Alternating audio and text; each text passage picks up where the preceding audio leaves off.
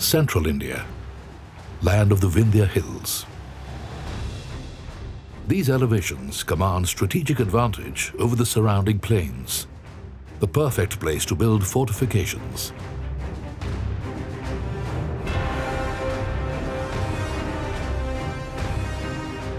On one such rocky outcrop is the great fort of Gwalior. Stretched across the long and narrow hill, locally known as Gopagiri, this was one of India's most coveted citadels. Gwalior has witnessed the rise and fall of kings and conquerors, ancient Hindu dynasties, Turks, Afghans, Mughals, Marathas, and the British. No other fort in India has seen more rulers. The Maratha Scindia dynasty took over in the late 18th century. Under them, the Gwalior state extended 60,000 square kilometers. They held the fort as a British protectorate until Indian independence.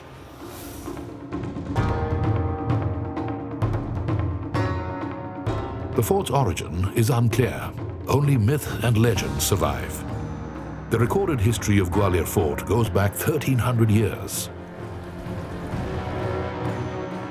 Among its early constructions are 7th to 15th century Jain cave temples. A colossal 58-foot idol of Adinath, the first Jain Tirthankara, is among the many rock sculptures. Gwalior Fort is an architectural marvel. It stretches almost 2.5 kilometers long. The average width is just under 1 kilometer. The ramparts are built on cliffs, which in most parts are near vertical.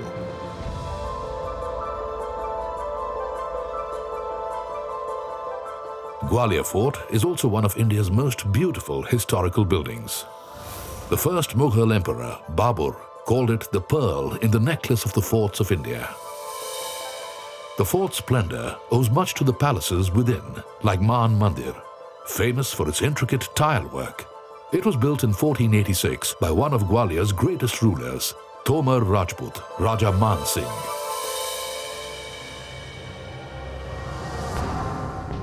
But with the invasions of the Turks, Pathans, Afghans, and then the Mughals, the fort acquired a sinister dimension. Well, the story of Man Mandir is a story of contrasts. From the outside, so beautiful, but when you walk down those stairs inside, it's dingy, it's dark, your eyes are not adjusted. Its dim interiors held dark secrets. Hidden passageways descended into hell, a political prison. What really went on in these prisons, you know? I mean, you can literally hear the screams.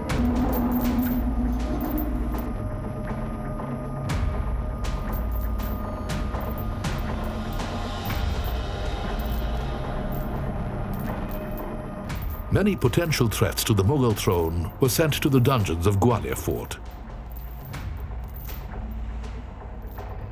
Close relatives, even brothers of the ruling Mughal, were exiled to these hellholes. Absolute power demanded absolute ruthlessness.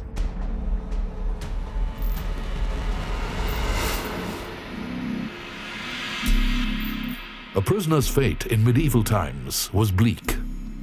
The conditions were horrific, with little chance of release or escape.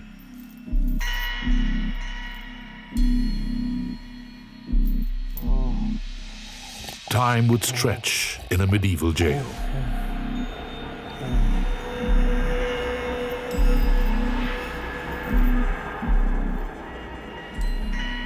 Devious means were employed to knock contenders out of the succession race.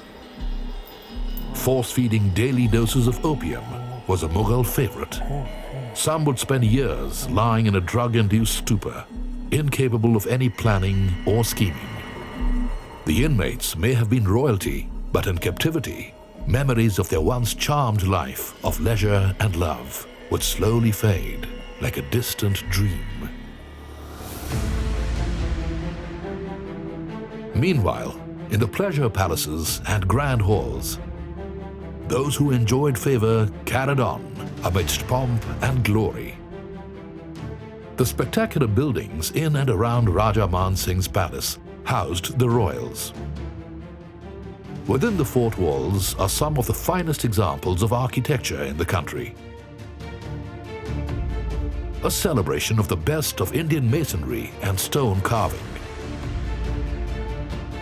But hidden from admiring eyes, horrors once lurked.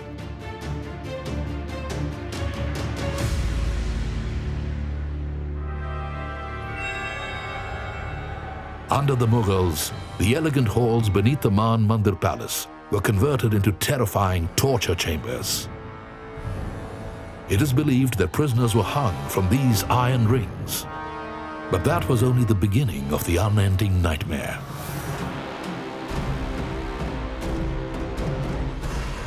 Mughal torture methods were creative, and on occasion, they needed the services of a specialist. Being closely related to the king was not always a good thing. It often brought pain, a lot of pain. To eliminate a contender from the succession race without killing him was tough, but there were ways.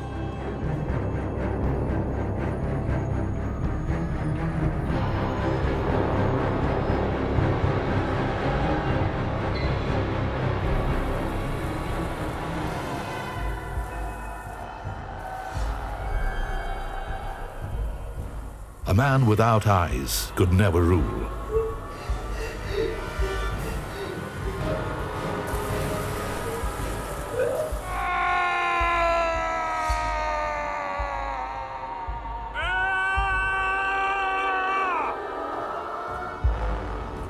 And deep in the dungeons, no one heard his screams.